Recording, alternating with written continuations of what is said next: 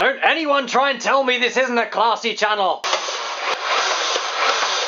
But to be honest, the main issue with the paperclip is that eventually this bit of the end here starts catching in the pusher and it gets chewed up. I might have to think about using some better materials. Use something a little bit sturdier to make a makeshift clip. Even says Rev Reaper on it. It's perfect. I'm going to try taking this idea a little bit further. Some of you guys might be able to see where this is leading.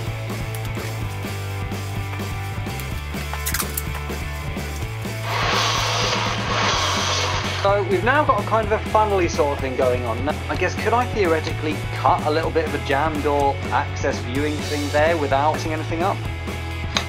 I'm going to try this again before I do any more chopping downstairs. Now this whole gravity feed idea often doesn't work because these end up kind of catching each other, so it does need a little bit of shaking. I'm just going to shake, shake, shake, shake, shake.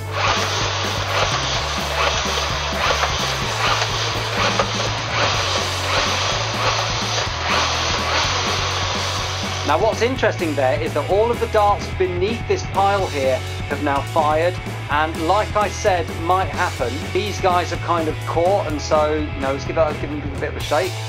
I'm just kind of hoping now these darts won't fall weirdly, and that's the difficulty. If we take these top two off, you can see that there's actually a dart that's fallen there backwards, and that dart fired out backwards. That wasn't a problem. I'm just not sure how to resolve the issue of how these darts fall. But in principle, this is actually working out pretty well. I wonder how many darts we can fit in. 2, 3, 14. I guess there really isn't a limit with regards to the number of darts you can fit into this. The only issue is closing up the back and then having the darts jam, and then when you shake them, falling in weirdly. So that's the next thing we're going to have to consider.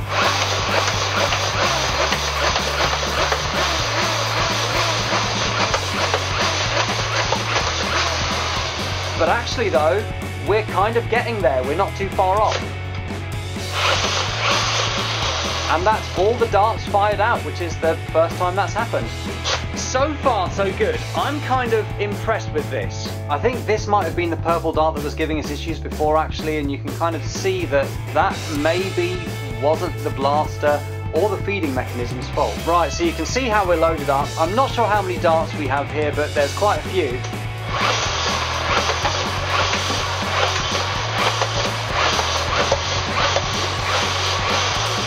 And you can see we've actually got the same issue again. All the darts have fed through just fine. They're just a bit of a bottleneck there. Let's see what happens when we take one out. So we've taken a dart out and the darts have fallen weirdly. And after falling weirdly, as you can see, it's really, really difficult to get the darts down into where they need to be. Right, so in principle, I like this. It's just the issue with the gravity feeding. But what is cool about this is that now we have a genuinely top loadable blaster. Eat your heart out, Infamous. Hasbro wish they thought of that. This is now a blaster which darts can literally be thrown into. I'm making sure they go in forwards, of course. I'm pretty much literally, though, just chucking the darts in.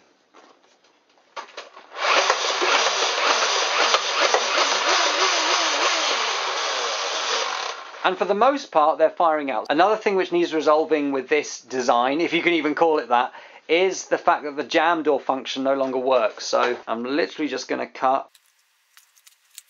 One of my big concerns was darts getting caught on this lip in here. And so I don't want to move this too far, so far forwards that darts will then get caught on this piece of cardboard instead. How does that look? That should be enough space to get wandering darts out of. Okay, so the gravity fed hopper idea is definitely not as reliable as the spring idea, but now I'm just kind of wondering if it's not because of the materials I'm using. Cutting the end of one of these mags. I don't often do serious videos like this, guys, so enjoy it. Just take all that spring mechanism out. Now I should be able to just cut across here, take off that top bit, and then we should have a gravity fed mag. It's hacksaw time! Okay, so technically this is a coping saw, I get that. Plastic's very brittle, check out that crack there. And off comes that bit. Just going to try and blow some of the rubbish out of it.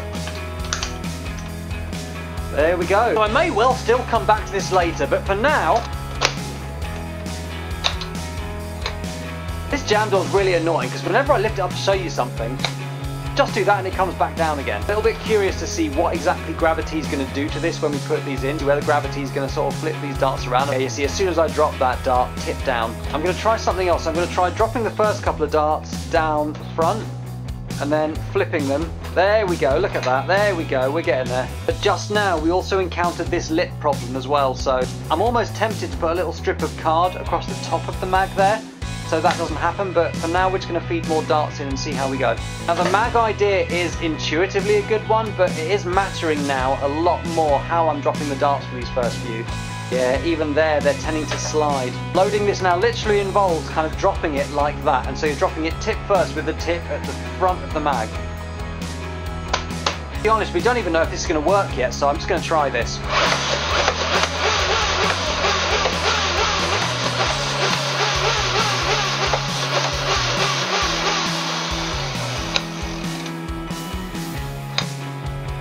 Well, the whole gravity feed thing does mean that we don't get a dart every rev, but maybe with the regular running around that happens in a game of HVZ, that wouldn't be an issue.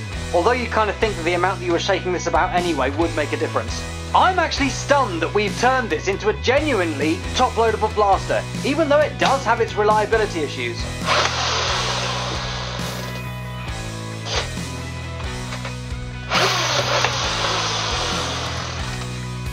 I've actually realised that rather than dropping the dart tip first at the front and hoping they'll fall backwards, you can actually drop them back first at the back, and then they'll fall forwards much more easily. You notice I'm giving it a little shake forward in between each load. That's just kind of what you've got to do. And they're actually falling forwards incredibly consistently now. You'd have to ask yourself, in a game of HVZ, would you value being able to do this late game? 1, 2, 3, 4, 5, 6, 7, 8, 9, 10, 11, 12, 13... 14, 15. So this 12 dart mag now has a 15 dart capacity.